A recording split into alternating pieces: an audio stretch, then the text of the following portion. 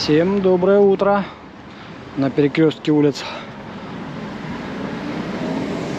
Господи, забыл, ЛАЗАРЕВСКое и Калараш.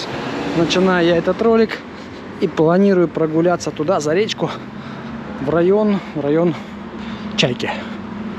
Вот так вот, в район Рыбацкого. Сегодня там и дневной заснимем, как говорится. Прогуляемся, насколько аккумулятор позволит нам. Я уже специально не снимал улицу Калараш. Думаю, ну нафиг. А то разрядится аккумулятор. И самое интересное, дойду, а снять не смогу. Хотя, все вы уже и так видели неоднократно. Просто денек хороший, солнечный. Чего не погулять, как говорится. Погулять надо. Вот сюда никак не зайду тоже. Все, обещаю и не зайду.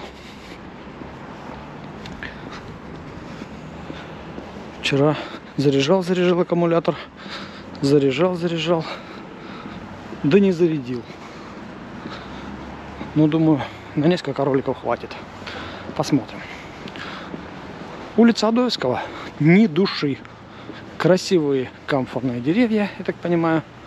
Зелененький, светит солнышко. Январь. Самый настоящий. А людей нету. Только вот эта вот восьмерка стоит здесь уже на протяжении значительного времени.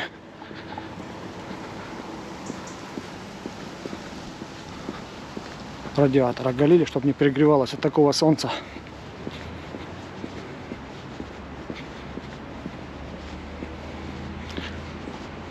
Шуб нет.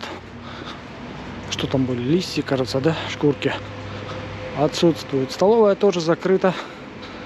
Судя по всему, откроется ближе к сезону. А вот надпись «Работает кондиционер» осталась. Это хорошо.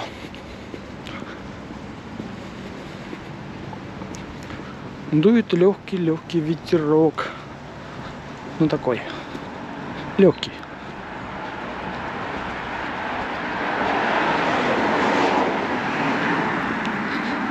Дома, конечно, есть чем заняться, но в такую погоду охота прогуляться. Вчера был занят очень, поэтому решил с утреца прогуляюсь, все засниму.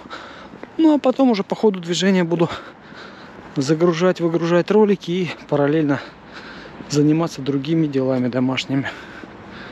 Вот как равномерно распределяю, так сказать, свой день, чтобы все успеть. Сейчас, как всегда, заныриваем под железку. Тут другого прохода нет, к сожалению. Я уже говорил, что городские власти наши, лазаревские, пытались решить этот вопрос, чтобы соединить набережную вдоль реки Пизуапсе до железной дороги и после. Но пока ответ один твердый: нет. Не получилось, не срослось что-то. Поэтому будем обходить. Вариантов других нет. Интересно, здесь сделают так же красиво, как в районе улицы Павлова. Хотелось бы, чтобы еще и на Калараш тоже сделали красиво, камешками обложили так. Озон, KFC, ну вы все это прекрасно знаете. А я сверну, так срежу участочек один и застегнусь пока. Так что внимание, точнее, смотрите на дорожку. Я буду молчать, пока застегиваться, немножечко вас трясти.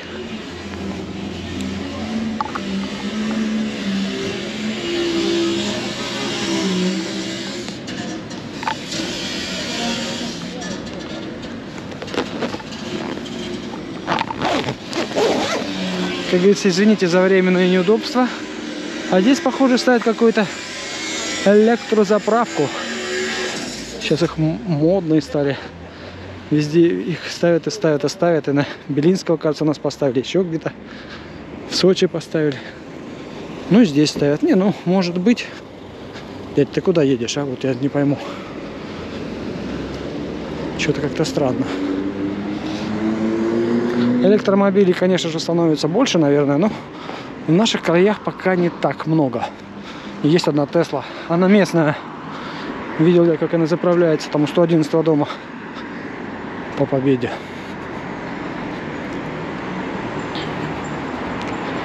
Чайхана, буфет. работают в зимний период. Я узнавал. Ну, если что, захотите перекусить, можно и на заправке тоже, если что. А мы пошли форсировать речку Псизуапсе.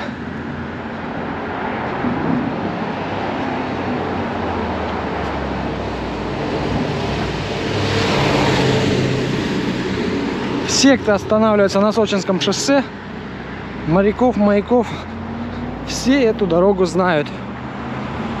Наверняка, если не ходили, то ездили. Здесь я уже указывал вам, работает какой-то новый детский такой центр развлекательный, где можно с мелкими посидеть. Сейчас, говорят, он модный стал, все сюда ломанулись. Можно вечером время провести. Солнце шпарит. Чуть теплее стало, чем утром, это однозначно.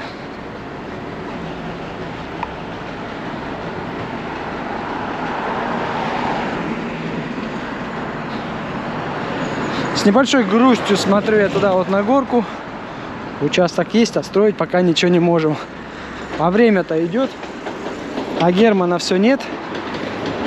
Пестричка красиво едет. Большая, наверное, Краснодарская.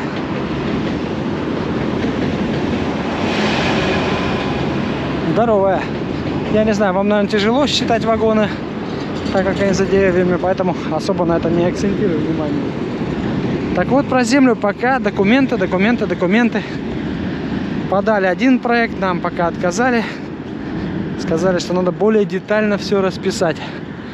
Архитектор, ну, в смысле, расчертить, показать, что планируется делать. Архитекторы переделали все. Сейчас отправили заново. С водой вопрос тоже решается. Документация подана. Нам посчитали, я уже говорил в одном из роликов. Если не ошибаюсь, то ли 550, то ли 650 тысяч надо заплатить только за разрешение подвод воды. Это, ну, получается, 7 санузлов. Вот так вот. На 7 точек там. Туалет, раковина. Вот так вот. Недешево, скажу я вам. За то, что это только документация. Подвод-то еще само собой будет. Это трубы, это все отдельно. Самое лучшее всего у нас подключается. Ох, смотрите, какой красивый вид. На перевале снежок. А так горы лысые. Я, может, еще обратно пойду покажу вам всю эту красоту. Но вот отсюда в этом ролике тоже. А народа, я вам скажу, на набережной, я имею в виду работников, дофигища. Все в оранжевых и желтеньких жилетах. Очень много людей. Там, ну, порядка, может, 50 нету, но 30-40 точно есть. Что-то там каждый делает из них свою работу. Так вот, что касается электричества. 15 киловатт. Вот, блин, я не помню, какая цена. Но по сравнению с тем, что мы подключали в свое время на Калараш, прям халява. Вот так вот скажу. Не хочу обмануть, поэтому сумму не озвучиваю. Пришли ребята в кратчайшие сроки, там, я не помню, ну, может быть, в течение месяца, даже, мне кажется, быстрее. Согласовали всю документацию, привезли счетчик. Счетчик, причем, если раньше мы покупали сами счетчики те, отдавали их на поверку, за все это платили, то сейчас счетчик принадлежит электросетям. Модный какой-то, с антенкой. Вот, 15 киловатт, без проблем. Нам, в принципе, больше-то и не надо. Надо будет, будем увеличивать. Но очень быстро. Насчет энергетиков мы вообще молодцы. Я, честно говоря, сталкивался с этим, как я уже говорил ранее. Мы ездили в Сочи, писали какие-то заявления, чтобы быстрее нам все это сделали. То все. А тут все оперативненько. Они рекламу крутят по телевидению, что вот быстро, оперативно делаем.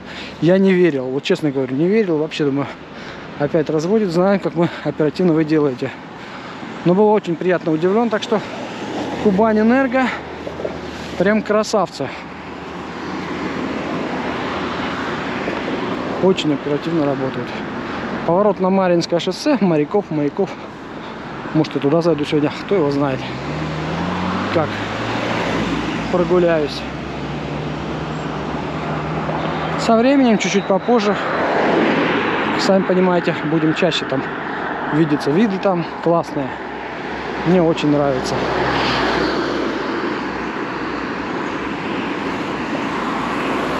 А когда выходишь из земли, чуть поднимаешься, там на этажик другой, они все лучше, лучше и лучше.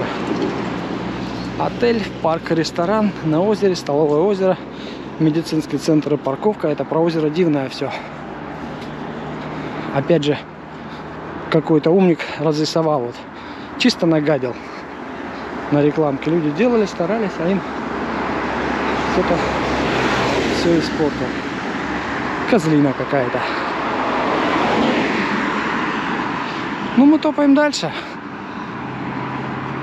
Санаторий Чайка.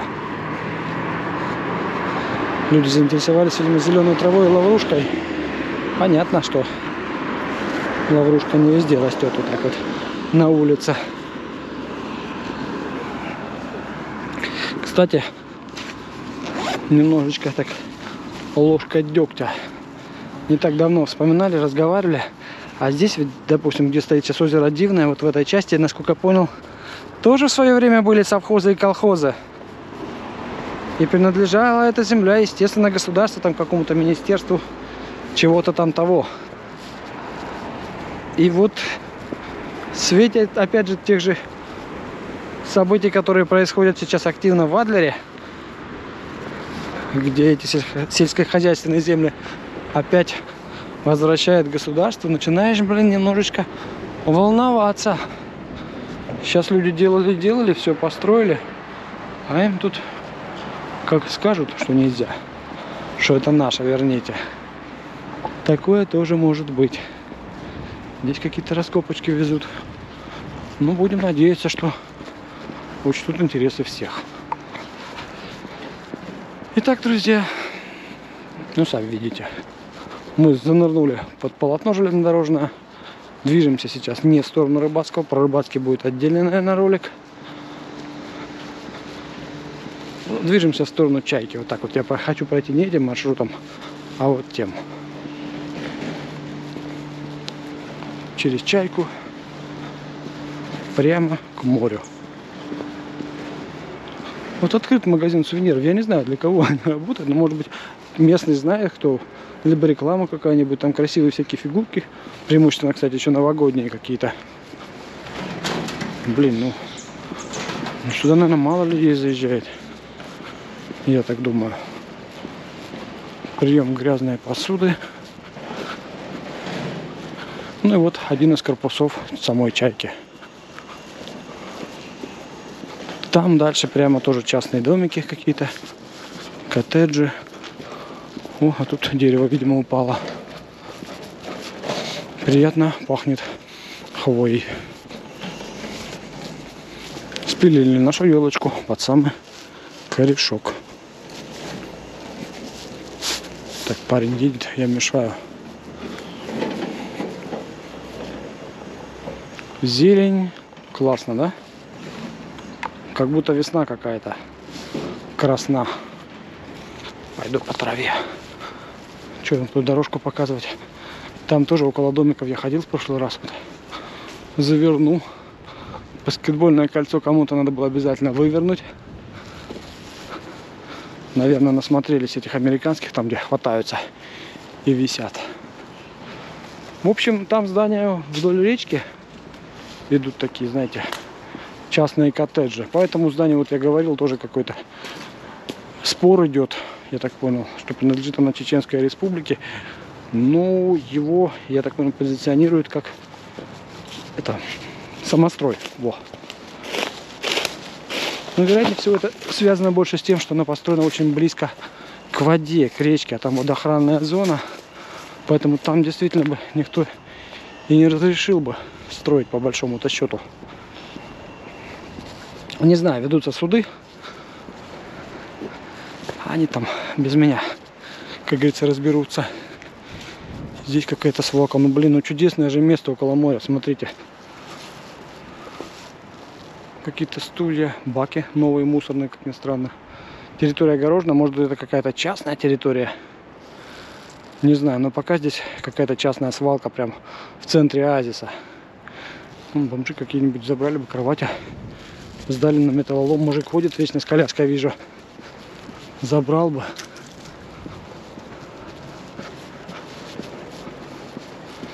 Тут вот тоже частная такая гостиничка. Я как-то ее показывал, ходил близ да около. Кто-то спрашивал про нее. Забор повален, видимо, ветер был сильный. И оголилась срамота. А если бомжи еще есть болгарка, то тут можно арматуру срезать.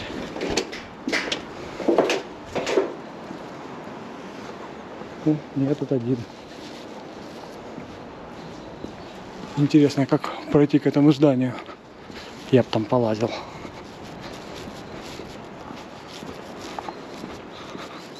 Нет, там какая-то закрытая территория. Точнее, здесь.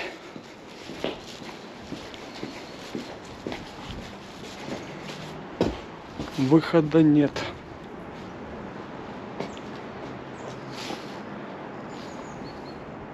Тут уже и стекла поставили, так, блин. Ну тут их уже и расфигачили. Эх, хорошо в стране советской жить. Нет, надо какие-то вопросы решать, видимо. Ну, строили же как-то, видели, когда строили. Странно.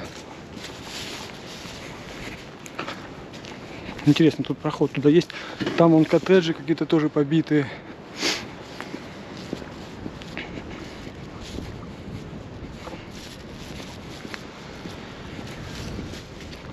Ладно, пойдемте в сторону того выхода. Здесь проход пока закрыт. Там вон бассейн вырыли не так давно.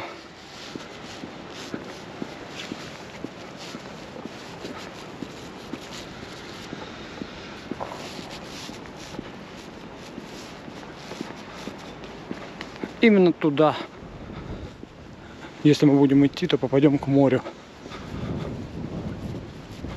Самому, что ни на есть, черному. Уже слышны, так сказать, не порывы, порезы болгарки. Жужжит. Наводят порядок потихонечку.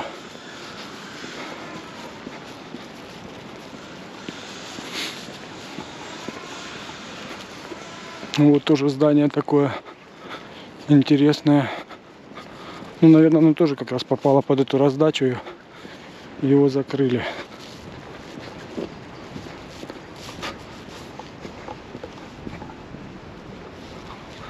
Так, выход. Можно вот так вот пройти тоже.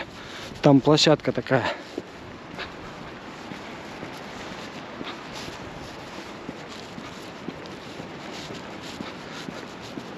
Я здесь тоже как-то ходил. Баскетбольное кольцо. И вот там уже выход к морю. Тут это вот, как же называется, кафе Кураж, кажется, Кураж. Как ее? Певица. Забыл, Ваенга или что-то в этом роде. И Олег, не побоюсь этого слова, Газманов. Ну а мы с вами выруливаем на набережную.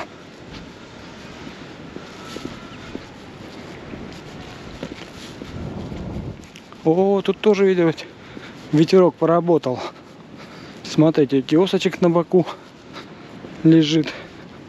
И деревца.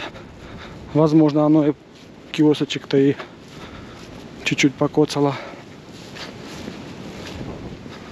В районе кафе Кураж. Упало. Не справился со своими обязанностями дерева. Видимо, сильный был ветерок. А может, дерево было уже очень старенькое.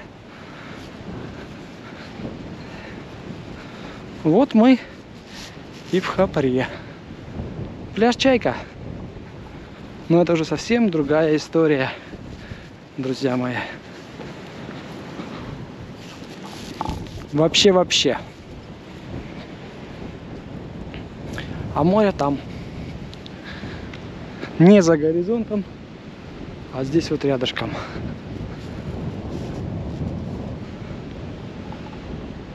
Мы обязательно сходим, снимем дневной обзорчик, не переживайте. И снимем ролик про рыбацкий. Ну, чуточку позже. Рыбацкий, не знаю, может быть совместим с Чайкой, а может быть и нет. Что тут? По большому счету пляж Чайка, сами видите, полигон. Вот вы уже весь ролик да и просмотрели. Пляж здесь широкий, просторный. Отдыхают здесь много людей.